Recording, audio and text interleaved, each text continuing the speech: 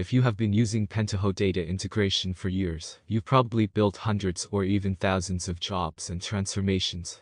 With Pentaho getting closer to the end of its life as a platform, Apache Hop provides an easy and risk-free alternative. Apache Hop started as a PDI fork that was built from the ground up as an independent platform that is robust and scalable, and blends in perfectly with other components in a modern data architecture. Because of the history Hop shares with PDI, there's a lot of functionality you'll recognize, so you'll feel right at home. Converting your PDI jobs and transformations to Hop workflows and pipelines is easy, and unlocks all of Hop's new functionality and lifecycle management for you. In this video, we'll walk through the steps you need to take to convert your PDI projects to Hop. In this very basic example, we have a PDI job that executes a single transformation. The transformation reads a CSV file with customer information, calculates average age per state, and writes the output to another CSV file. As you can see, it doesn't get any more basic than this example. Now, let's look at how we can upgrade this job and transformation to Apache Hop.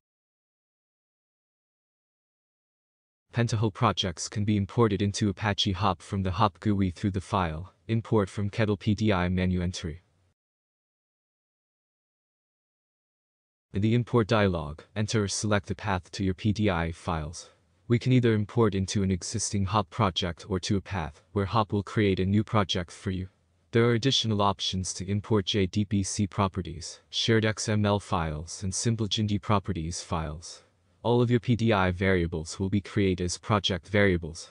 Database connections will also be imported and will be available from the Hop metadata perspective. For the sake of simplicity, we only specify the source and target locations here. Click Import, and Hop will convert your jobs, transformations, and other metadata items to Hop. The import report will show you a brief summary of what was converted. Finally, let's verify everything is working correctly. Open the file dialog, and you'll see the workflow and pipeline that were created from our job and transformation. You'll also notice a new project config.json file is available for the Hop project that was created by the importer. Select the workflow file and click Open. With the workflow opened, we can open the pipeline that is specified in the workflow action. In the pipeline, we can open and preview the CSV input transform. This confirms all internal variables have been converted correctly. Now, return to the workflow and run it. The output should look very similar to what we just saw when we ran the original job in Spoon. We now have successfully upgraded a basic PDI project to Hop. Of course, your projects will be more complex, but the process is as simple as this. Thanks for watching. Check our other introduction videos to learn more about Apache Hop. If you'd like to stay up to date with the latest news about Apache Hop, feel free to subscribe to the channel.